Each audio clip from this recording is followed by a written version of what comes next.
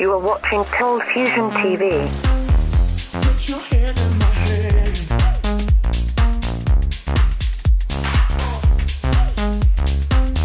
Put your hand in my hand. Hi, welcome to another ColdFusion video. Volkswagen. Pretty much everyone on the planet knows that name. But the thing is, this company is a bit of a dark horse. They actually own a lot of car brands which you've heard of. In fact, every fourth car sold in Europe is from the Volkswagen group. Volkswagen has been a popular suggestion for a video, so let's do it. In this video, we'll talk about the intriguing origins, size, and some interesting facts about VW. Volkswagen, translated from German to English, means the people's car. And that's exactly what the company was created for back in 1937, to make a car for the people of Germany.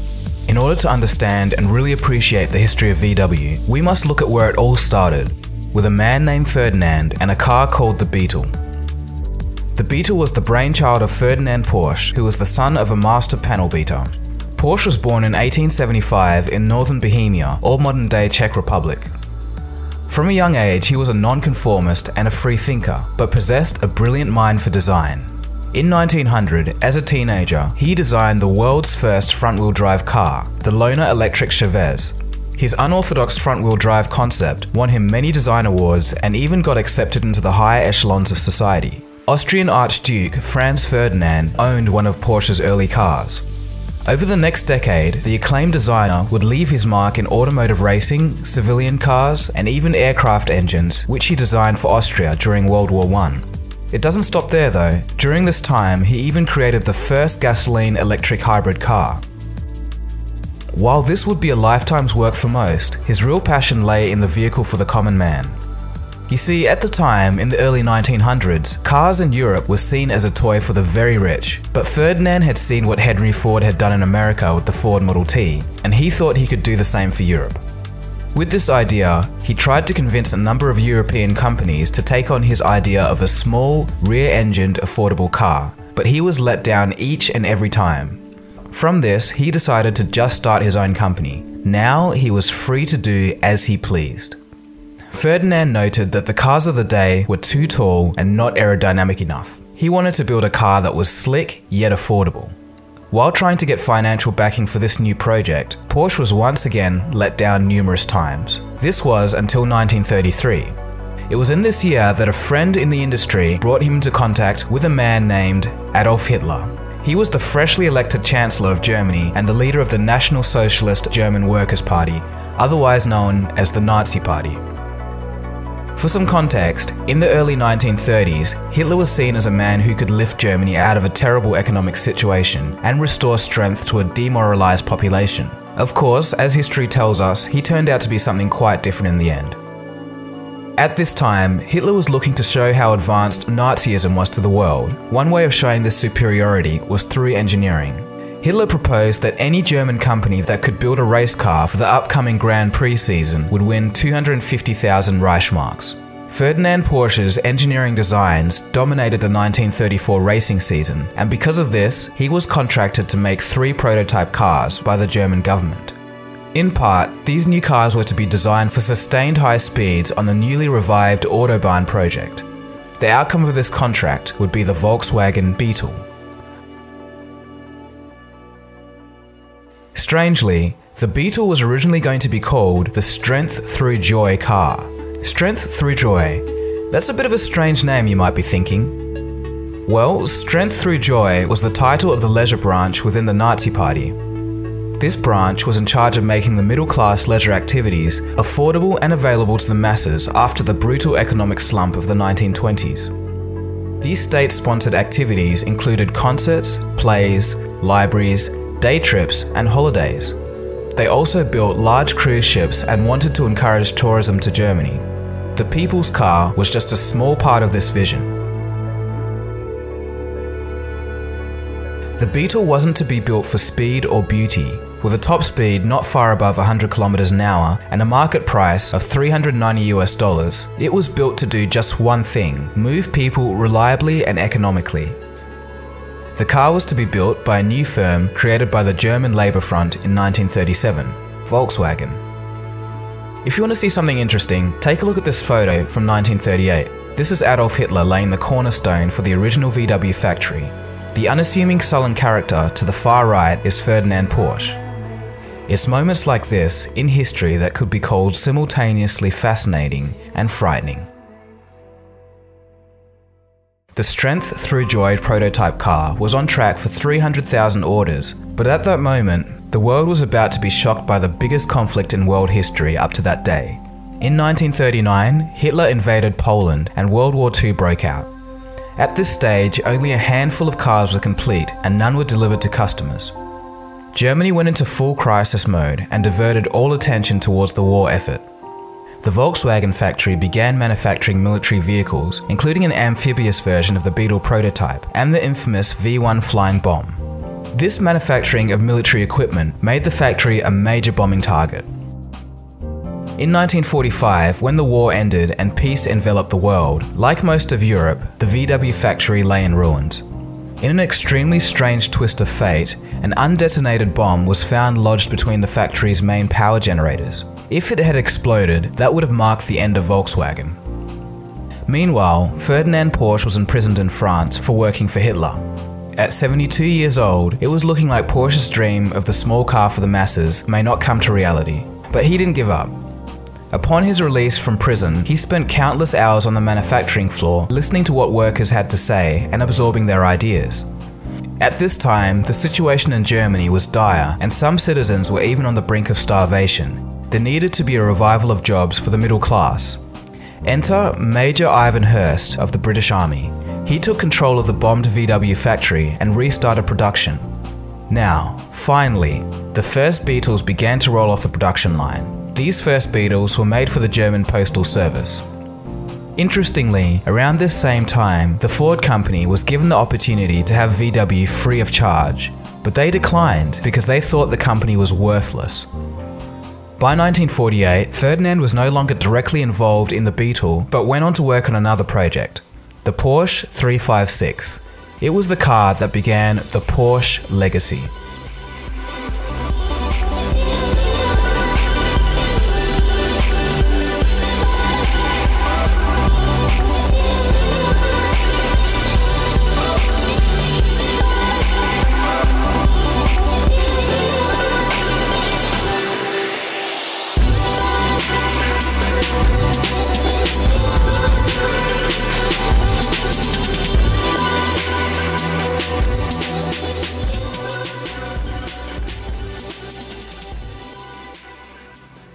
In 1950, Ferdinand took one last tour of the factory and was happy to finally see his vision being realized.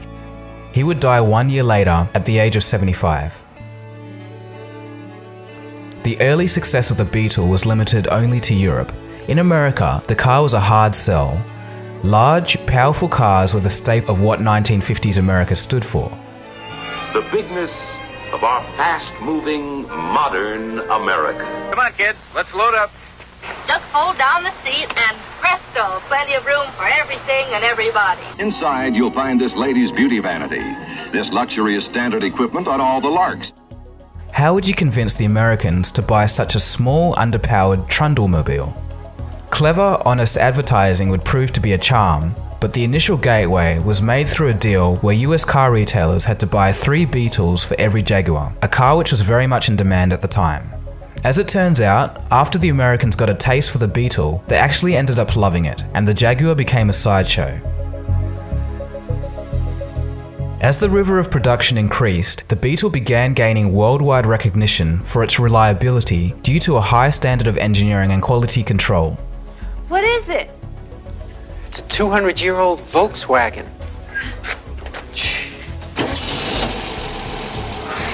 They really built these things, didn't they? By 1955, Volkswagen had produced 1 million Beetles. The late 1950s and early 60s saw the peak of the Beetle's popularity, with some customers having to wait 12 to 18 months to receive their order. It was even becoming an icon of the countercultural revolution happening in 1960s America. The success of the Beetle allowed VW to acquire Audi in 1965. All was looking bright for Volkswagen at this time, but the Beetle fever wouldn't last forever, and sales began to decline in 1973.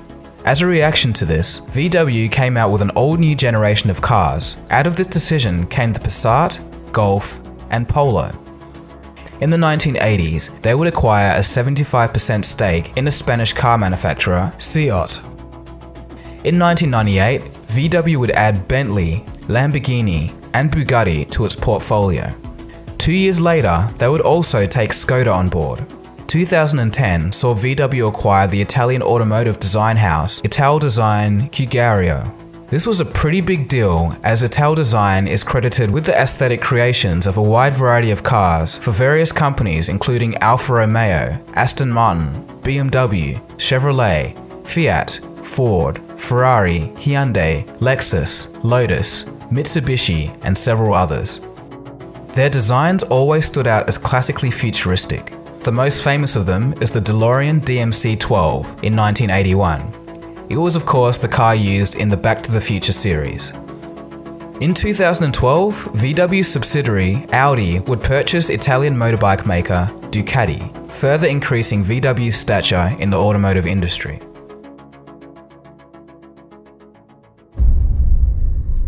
Today, VW has turned into one of the largest and most valuable companies. It is ranked 7th in the 2016 Fortune Global 500 list. It has a market cap of $63.8 billion as of November 2016 and has maintained the largest market share in Europe's automotive market for the last 2 years.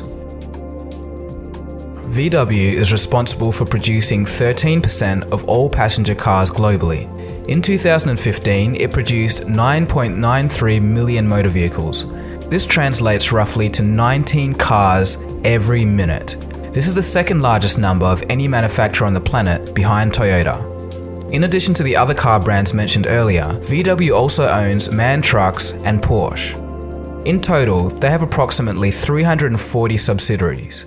The company has over 610,000 employees. For perspective, Ford and General Motors have a combined workforce of 448,000. And VW's biggest competitor, Toyota, has about 346,000, nearly half the amount that Volkswagen has. Volkswagen's employee force is a figure larger than the armed forces of Australia, Italy, Croatia, and Norway combined. The company has 121 production facilities in 20 European countries and a further 11 in the Americas, Asia, and Africa. VW operates in a total of 150 countries. They do more than just manufacture cars though. Volkswagen Financial Services operates in 51 countries and specialize in loans, investment, insurance for both private and business enterprises. Okay, so we're nearing the end of the video, but first, let's take a look at a few fun facts about Volkswagen. Number 6. The classic VW Beetle was built from 1938 to 2003. During this period, 21,529,464 Beetles were built. It is the longest running production model of any car, and VW claims that it is the best-selling car in history since it did not change substantially during its production run. Toyota has sold over 40 million Corollas since 1966, but the Corolla nameplate was applied to 11 generations, so it cannot be counted as the same model. Number 5. On the 18th of September 2015, VW was caught cheating on emission tests via a software code that detected when emission tests were being conducted and altered emission controls for better results. Affected cars' emissions were 35 to 40 times the legal levels. This incident, known as Dieselgate, led to a drop in the market value of Volkswagen by $30 billion. It was a shameful period for the VW group, but the fallout from this incident has mostly passed. Number 4. Volkswagen named some of its cars after wind currents across the world. For example, the Polo is named after the northern polar wind. The Passat is named after a German trade wind. The Jetta is named after the jet stream in subtropic to middle latitudes. Number 3. 3 Volkswagen cars were named in the list of the top 10 best-selling cars ever: the Volkswagen Passat, Golf, and Beetle.